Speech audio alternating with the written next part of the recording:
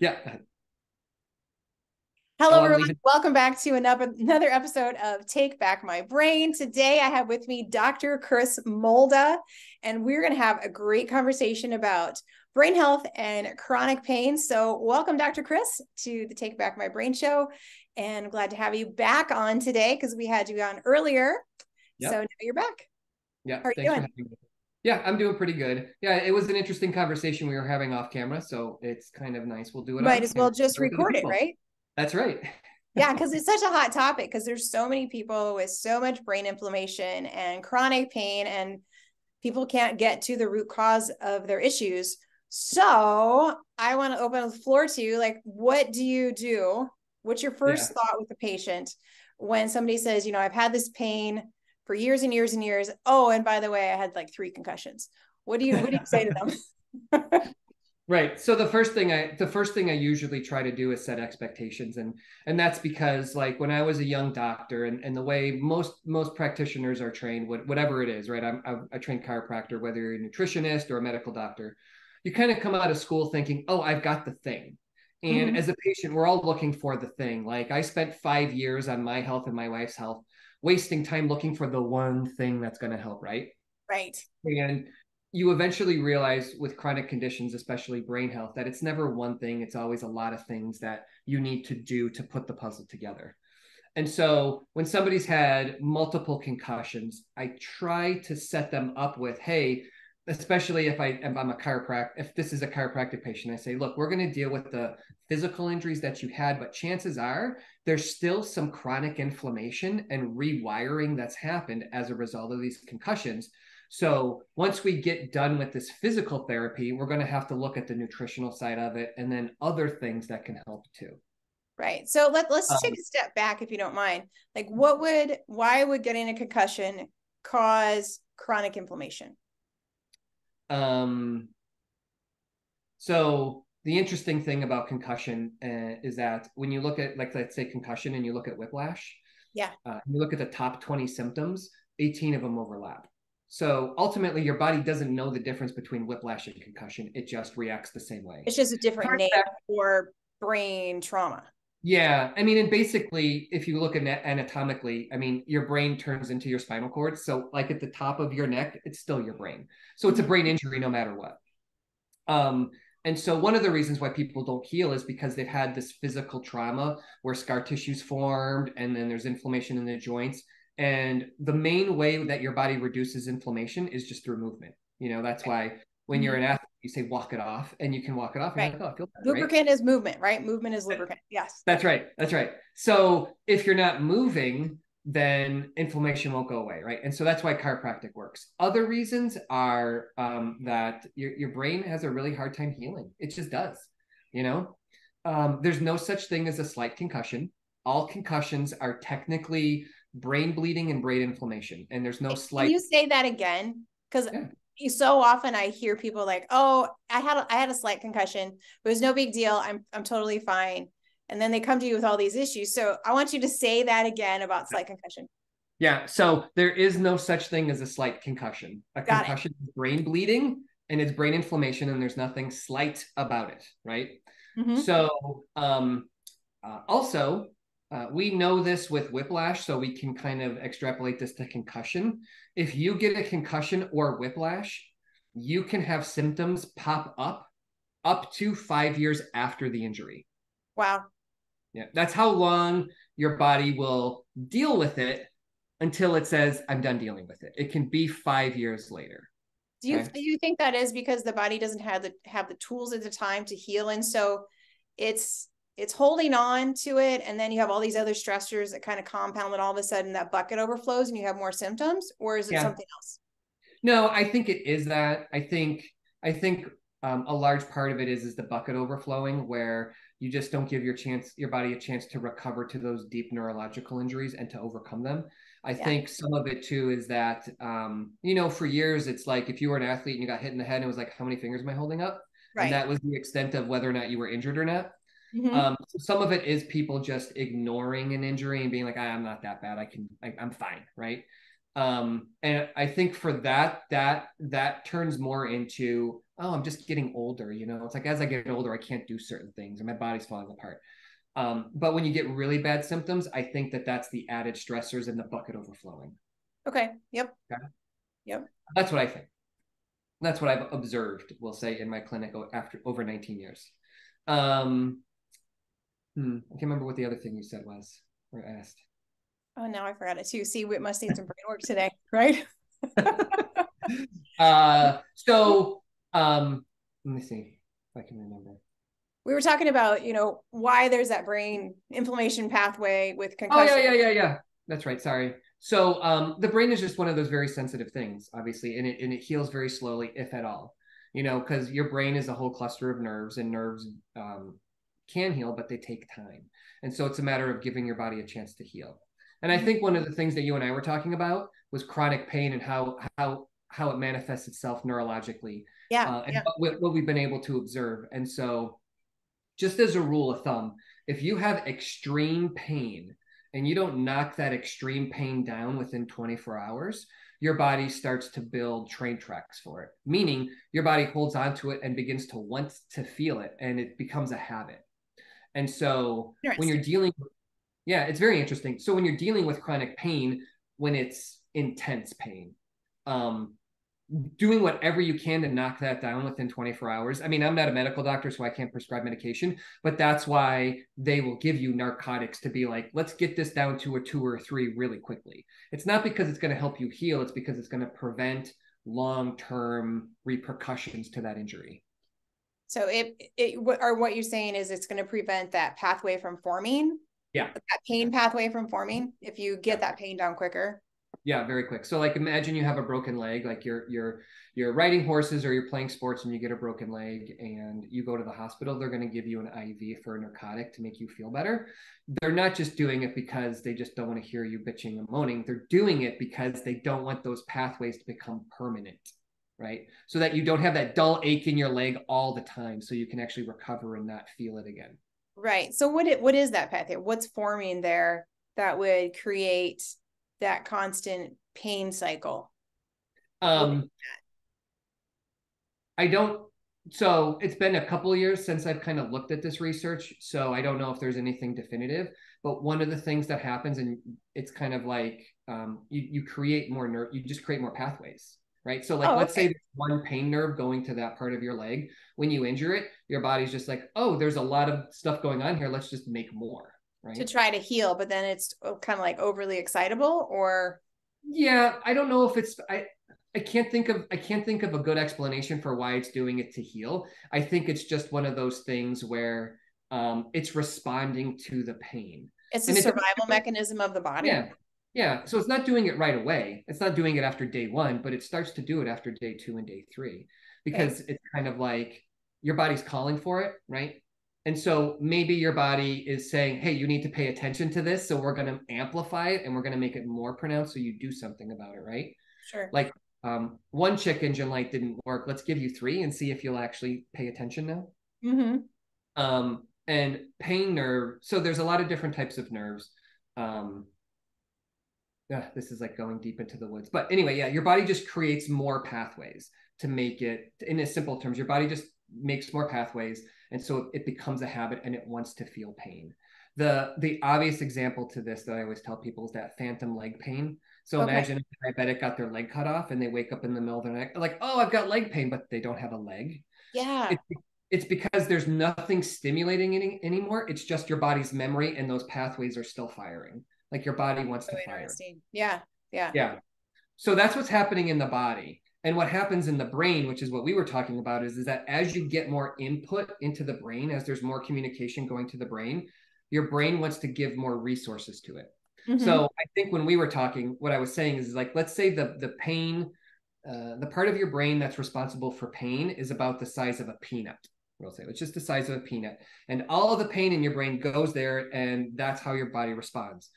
But when you have this chronic pain or you have a lot of pain, your body recognizes it and it says, oh, we need to move, give more resources to understand this pain. So that pea-size region of your brain for pain grows into a tennis ball. Okay. And so now your brain has more resources to deal with that pain. And this is when it becomes chronic, right? And so when you're dealing with chronic years and years, and medication doesn't work anymore, and chiropractic doesn't work, and acupuncture, and none of these physical therapies work, you can start to turn into these brain retraining, neuro-based, biofeedback, neurofeedback kind of things. And the reason that they work is because what they're trying to do is they're trying to shrink that tennis ball back towards a pea size, or a peanut size. Yeah. And Got it. so, yeah, so you and I kind of talked about how when that brain expands, it expands on other regions of the body. And so, Perfect. as an example, it might expand on the right side of your brain, in the artistic visual side of your brain, right? So, like, kind of back here where a lot of concussions are, this is the visual cortex, and it's also the right side is that more artistic part, right? Mm-hmm. And so, if the pain region expands into that part of your brain, uh, you can do art therapy, music therapy, other kind of therapies where you're stimulating that part of your brain to push it back. And so that's where music therapy and horse therapy and talk therapy and meditation and prayer, and that's where all of these things come into play, and why they work so well to actually heal you, not just distract you, because some of it is distraction therapy, but a Right. lot of it is literally rewiring your brain so that you just don't feel the pain anymore, and you're Right. not Right. being, yeah. So Yeah. That's amazing to me. Like, I've been studying this for a long time and I'm still in awe of how that actually happens. yeah, You know, yeah, because your brain gets damaged and it will heal, right? It will heal. It just takes a long time, you know, like even my daughter with her concussion, she's still got from over a year and a half ago, you know, she's yeah. still got this eye issue going on, but slowly and slowly, you know, all these things get better with her. But um Has she ever done like the glasses and the eye therapy and stuff like that, like where they're she has doing? not done that yet. No, I don't have anybody close that does that. So I don't have that. Yeah. So like with concussions and stuff, when it's the visual part, that's why they do it. So like they have these glasses that are basically just, it's all plastic, but there's like pinholes in there and stuff like that. Yeah. Yeah. Yeah. And basically it's a workout for your eye. And then as you're working out your eye, and they have different exercises that you can do depending on what part of your brain's been injured. And what it does is it just works out that part of your brain. Again, use it or lose it, right? And so they're really trying to get that muscle to grow and to push out the pain and the concussion, right? And so that's why those kind of therapies work so, so well. You Interesting. just have, yeah, you just have to find somebody who can, I hate using the word diagnose, but you really want somebody to be able to figure out what part of your brain is injured so that you Yeah. can work on that particular part of your brain, and you're not just guessing, oh, I'll use essential oils and that will help. Well, it might not if it's not that part of your That brain, part of right? your brain. Yeah. Yeah. Yeah. Yeah. The only thing with concussions that you have to, um, limitations of matter. Like when in chiropractic, we always talk about limitations of matter. And that means that, hey, there's only so much that you can heal from. Sometimes you just do damage. Sometimes you got scar tissue. Sometimes you broke a bone and it didn't heal right, and it is what it is, right? You can still pray for miraculous healing. That's a very real thing. It Mm-hmm. can still happen. But in terms of me as a doctor, I'm like, there are limitations to what I can do and what I can expect, right? Right. So as long as somebody doesn't build up scar tissue in their brain from concussion and concussion and concussion, right? They should be able to heal. They just have to find the right tool, we'll say, or the right Right. And therapy. don't you think it's, you know, sometimes it's a sequence of tools. So your body Mhm. has to go through, you know, X, Y, and Z to come back to point A to heal point A, right? Yeah, yeah. Like your body It, just it, has to be prepared to be able to let go of that to finish that yeah. healing. And for some people it's simple, and for other people it's complicated. And Yeah. I think it's complicated for people because there's a dance to it. For some people, there's a, instead of it being like a 2-digit combination, it's a 12-digit combination. And sometimes you got to go back and back and back and back, because that's just what the body needs. And it's a matter of, as a practitioner, it's hard because we don't know. And the reality is that the patient at the end of the day does know more about their body than we ever will, Mm-hmm. Mm-hmm. right? And Yeah. so we're always limited to how much the patient is able to listen to their body and interpret it correctly. And like we can help them, right? I mean, our job is to help decipher that, but Right. like it's how much are they listening and adapting to what they're hearing and feeling with their body. Right. And how patient they can be. Because, like you said, some people it's super easy. Like you give them a dietary change and a couple different protocols, and you're like, yeah, I feel like $1,000,000. And then you have somebody that, 8 months later, they still have fire going on in their brain and you can't figure it out. And they're like, I'm just going to be this way forever. And then they're frustrated and you're frustrated. And it's just because things have improved because you have markers that say they have, and the person looks better, but the main thing is still there. Yeah. And it is frustrating. And it's not like, you failed as a practitioner. It's just you haven't gotten deep enough yet. Yeah. I think that's super hard for people is to know that some stuff is so deep because it's not just physical. Like you do all the right physical stuff, but there's still that deep emotional piece going on in the brain that keeps the brain inflamed too. And so I think we can't forget that. Even in my own healing, I'm like, why am I still dealing with this? Well, you got some deeper stuff, Laurie, that you need to dig in on. Yeah. Yeah. At the end of the day, that is, I think, what makes it hard, health wise, because your emotional and spiritual health plays such a big role in it. Oh yeah. Bigger than most people think. And sometimes it's hard, like even for me and for you, as you were saying, it's hard to know, is there a different supplement I should take, or do I need to work through something? Because I can't tell right now why I have this, is this symptom coming from like emotional stress, or is it coming from toxic stress, or is it coming from physical stress? Like what is the stress that I have to deal with right now? And that's the art of healing, right? There's the science of healing, and then there's the art of healing. And I mean, when you're a practitioner like you and like me, and you're very empathetic and you want to help people, and we walk the journey with them, it's just as frustrating for us as it is for them. And it's just as exciting and happy for us when they heal as for them as it is for us, Yes.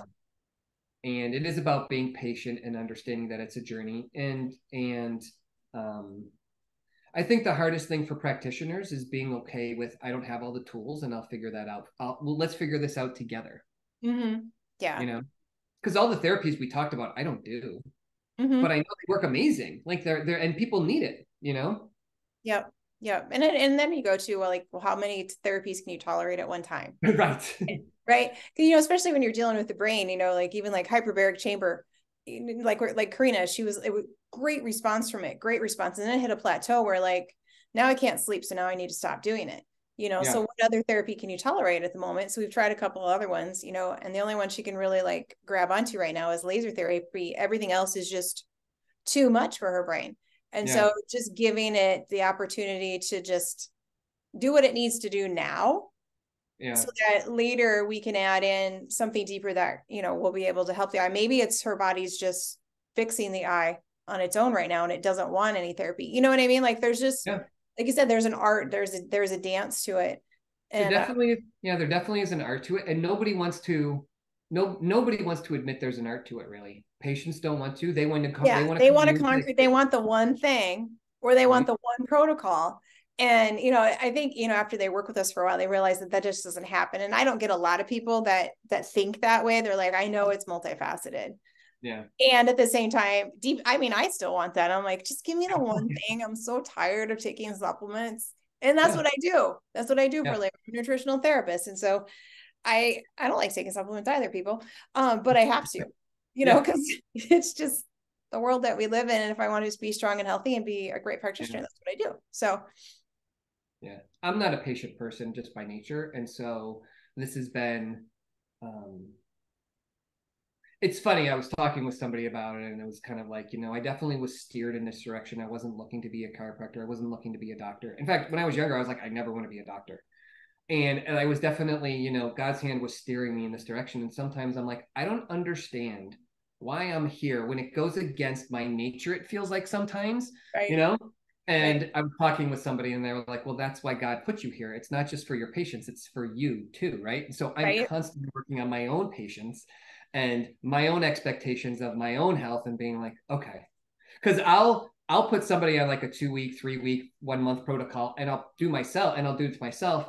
And I'll be like, oh my gosh, am I done? And it's been like 3 days. And I'm like, I've been doing this forever.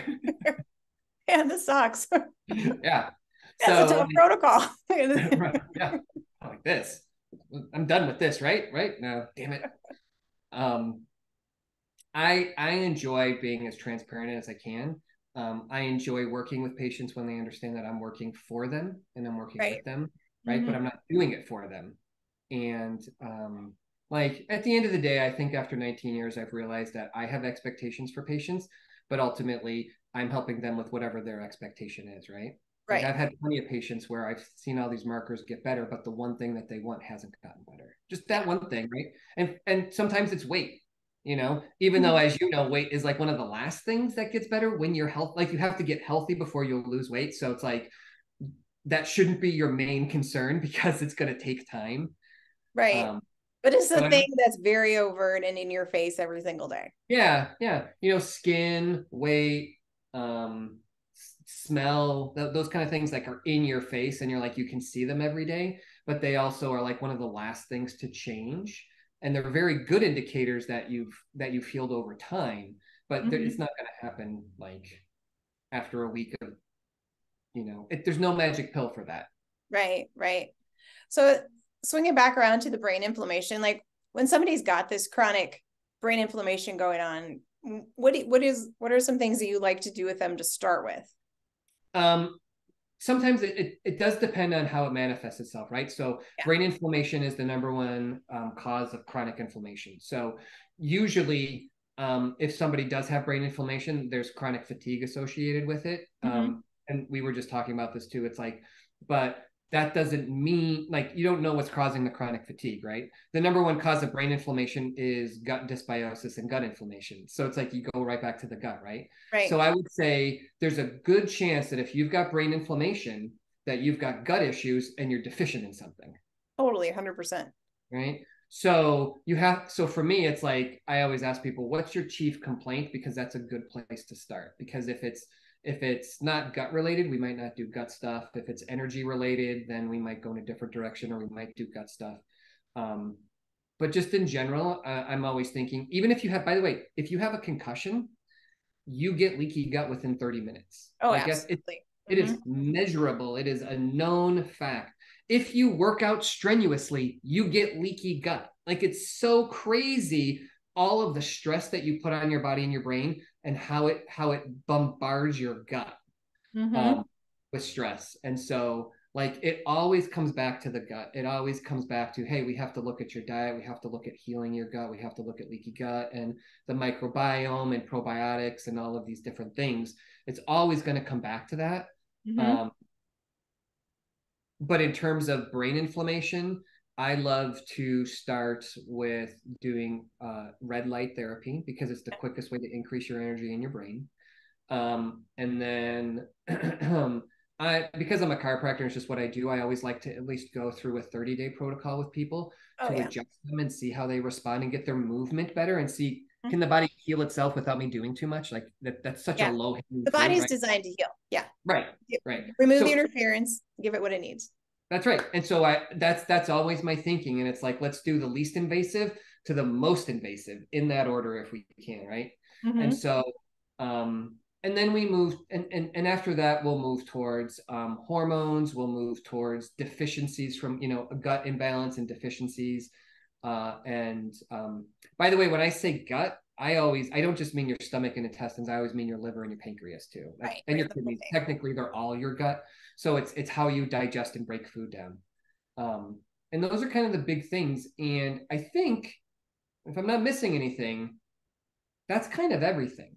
Like It is. Like that's it's all systemic, right? You have to right. deal with it head to toe. Yeah.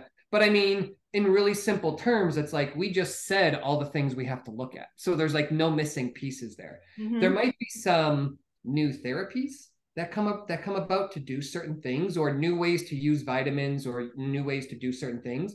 But at the end of the day, we know the organs that are involved, and it's a matter of removing the interference, which is going to be a toxin, which is going to be a negative thought or a negative pattern, or it's going to be the crappy food you're eating, or it's going Mm-hmm. to be the sedentary lifestyle you're doing, right? Like that's Right. kind of it.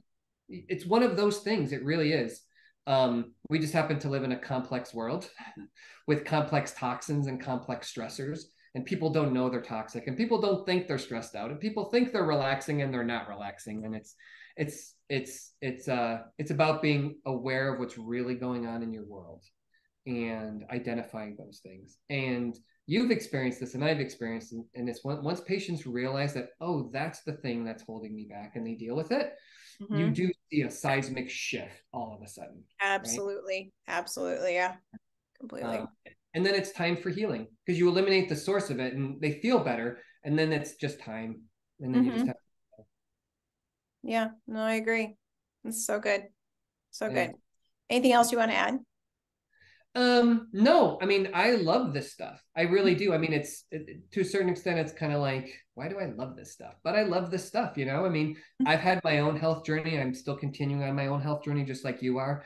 And this is just the way I think. And for me, it comes down to the bold, realistic belief that your body wants to heal itself, that God did not make a mistake. Amen. And it doesn't need to be as complicated as people think. It can be much simpler than what people say. And I see it every time, and I just get so excited every time I see it. It's like another miracle. You know, it's like, aha, it is true. You know, it is true. Yay! It is true. It absolutely is true. And every time I see it, I love it. And so I think that's what keeps me going, is seeing those miracles for everybody. I love it. I love having these roundtable, quote unquote discussions with you because it's so good. So good. So hope all of you enjoyed that. Thank you, Dr. Chris. And we'll have another topic sometime in the near future with Dr. Chris again, because we always love it having him on. Thank you, everyone, for listening. Make sure you like, subscribe, share, do all those fun things on social media, because I want the word to get out all over the place. Thank you for listening. Be healthy, be happy. See you in the next episode.